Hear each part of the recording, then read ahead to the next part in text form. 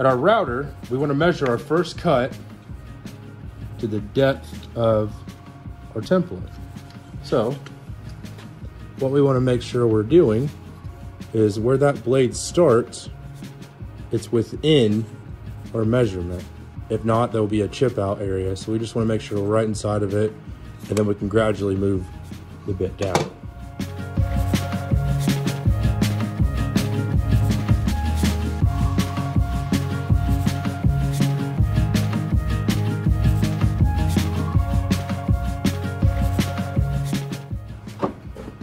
All right, when we're at this point right here, we can use the template and then use a collet extender, or we can simply just pop off our template, remove our double-sided tape, and then use the guide that we put on there to finish out the bowl, and then we can get our proper depth and everything.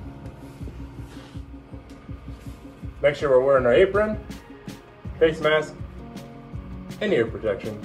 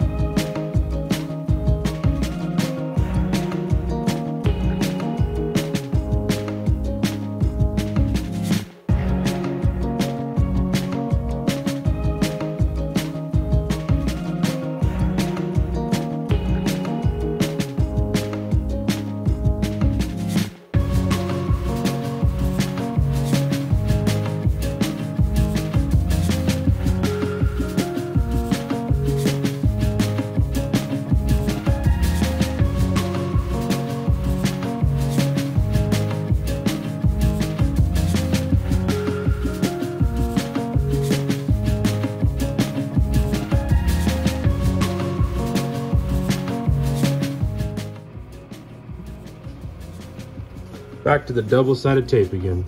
Now you can easily take this thing and take it up to a router table, take it up to the bit and turn it, or put this thing on top and turn it. If you don't feel comfortable doing it that way, or if you don't have a table router, then use a palm router. This double-sided tape becomes your best friend, because then everything's on top, you have more control. So we'll just stick that on there like that, and we'll just peel these up.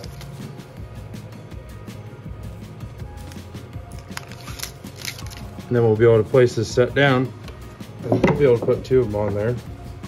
And these ain't going anywhere, just like what we had used earlier.